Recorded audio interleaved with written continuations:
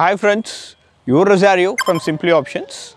In today's session, let us have a look on IV, Implied Volatility. Let me give you a glimpse of what is being covered in the part 2 of Implied Volatility.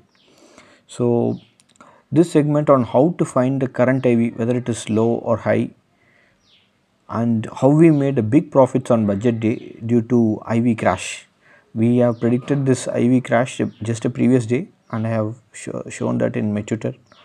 All that with live recorded examples. We will cover it in part 2, and more importantly the secret sausage of option selling, on how we make profits on option selling. That small little secret we will cover. How do we know whether the current IV is low IV or high IV? The only way to know that is to compare the current IV with the historical data. There are a couple of metrics which is available for us to indicate that. One is IV rank. IV rank, in very simple terms, it says how much is the current IV is away from the low level. For example, in past 1 year, if the low IV is 10 and the high IV is 70 and the current IV is say 40, it is at 50% level.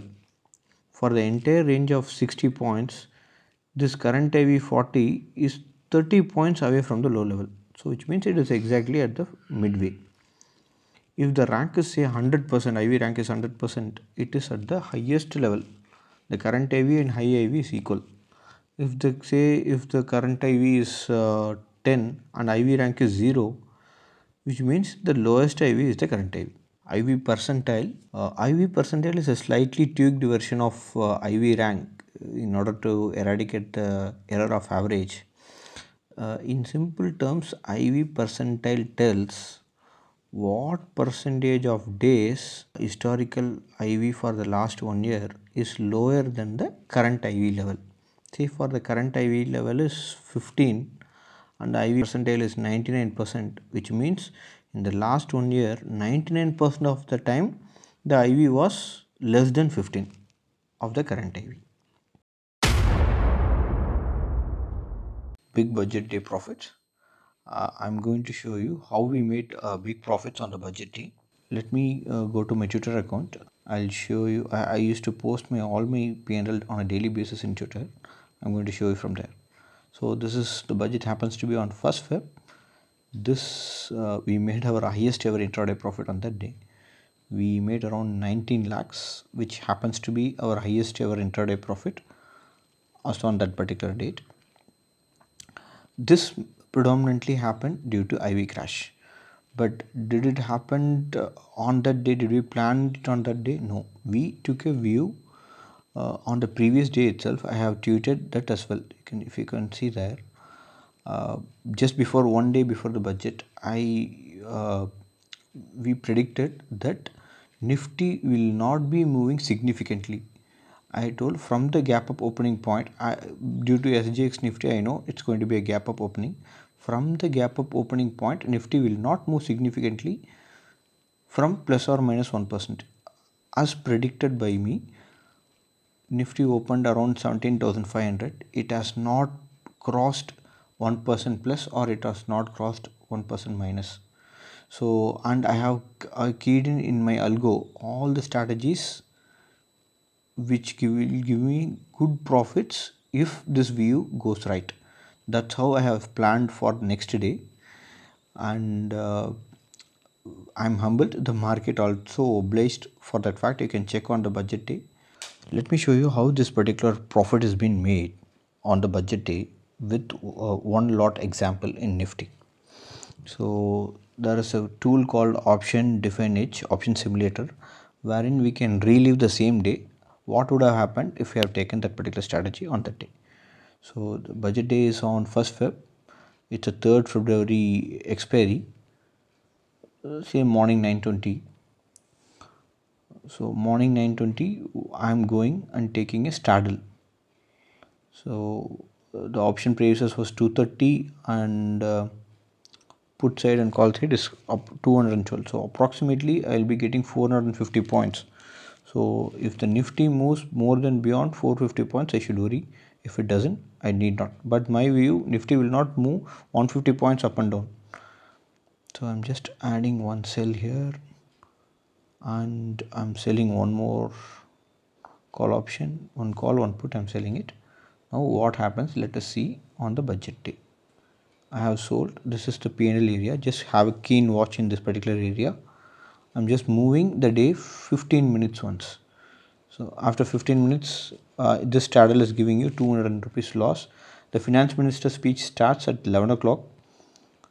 See 10:30, 10:35, still I am at 1000 rupees loss.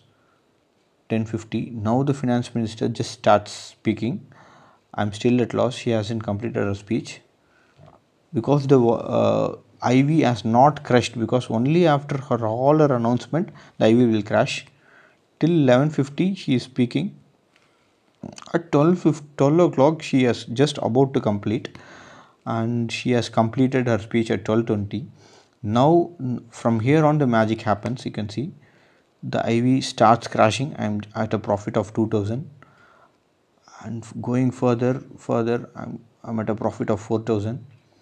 After 1:30 the IV starts crashing even more higher. I'm at a profit of 6000, 7000, and towards the close of the day the IV has fallen even further. It's 250. The IV has crashed so much, and Nifty has moved within that 0.5% range here and there, and it is coming to the midpoint. So around 3 o'clock you can notice, I'll just go to 320. Around 320 we have made around 8000.